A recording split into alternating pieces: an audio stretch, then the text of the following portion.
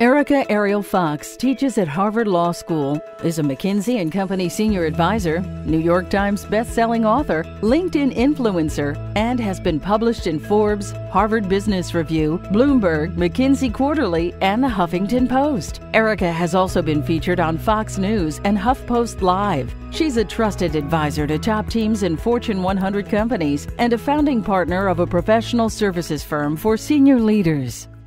I want to focus with you not on all the ways you can negotiate with other people, although many of you do that internally and externally, but actually give you a quick map of how to think about ways you negotiate with yourself. Because that, in many ways, is the foundation for how effective you will be negotiating with anyone else, whether that's someone on your team, whether that's an outside potential partner, whether that's your spouse or child. Let's just imagine Stacy wants part of my budget. Stacy wants some of my team, and I think I really need them, but she thinks she needs them even more. We're against each other. It's like a war. Imagine stepping to the same side. Stacy and I together could face this problem. Well, in theory, that's a really good idea, but actually, Stacy is my problem. We think that the people that we're dealing with are the problem. Doing an exercise that involved one instructor and 3 delegates, one of the people in my trio was a Supreme Court justice. And I probably had graduated law school about 5 minutes earlier. I came in the next day, probably at the time quite nervous, asking him about his chosen challenge, and he looked at me, like Terry is now, calmly, and said, "I'd like to ask my wife to stop picking out my tie." I think I would probably have asked what any of you would ask. Have you ever asked her not to do that? "No," he said, "that's exactly my problem. I cannot bring myself to ask her to stop picking out my tie." Something on the inside, something within him, was getting in his way from using tools and skills I think we're safe to say he probably has. When I first moved in with my husband, I realized that little kids wake up earlier than adults. And my little stepson would come into our room, started in a sort of civil way at 7 in the morning, then it would be 6:30, started to be 6 o'clock, and I felt like, I'm not really sure this is totally working for me. So I asked my husband to brainstorm if there was some kind of system we could put in place. We bought him a little clock, and the clock is attached to a light. And when the clock says, you're laughing because you know this doesn't work. So when the clock says 7 a.m., the light goes on, right? So my husband explained to him, sweetie, when the light goes on, that's when you can come in the room. So the next morning, 5:30 in the morning, in he comes, he starts shaking us, and my husband says, "What's up, buddy?" And in his sweet little voice, he says, "The light is broken." A term that is being kicked around a lot in these circles lately is the term of multiplicity. And it means we ourselves are made up of many different interconnecting parts. We aren't a single, solitary, unitary me. We have many, many, many voices. They play different roles in our lives.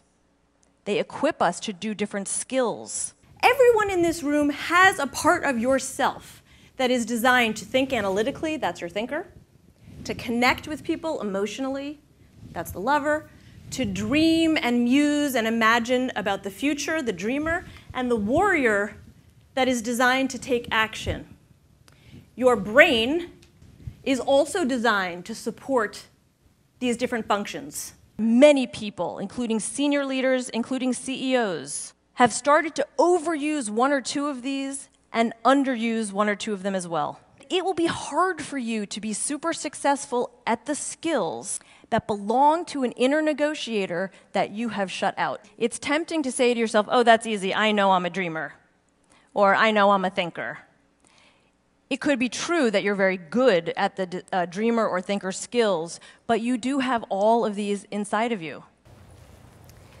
Winning from within came about in my work and in my research, in part because of my experience that many people, and I include myself, many very successful people, professional people, people who've raised 6 children, don't actually experience ourselves as truly free. We don't feel free often in the workplace to express emotion because we have a story in our head that will undermine us. We don't feel free to dream because a voice in our head tells us we can't afford it. Negotiation in this sense really means the moment-to-moment experience you have every time you are trying to influence someone or they're trying to influence you. Every time you are trying to reach consensus or resolve conflict or pursue an opportunity. The idea that if people know what they want, they can represent themselves at the table. So I actually think the Jekyll and Hyde comment is really important.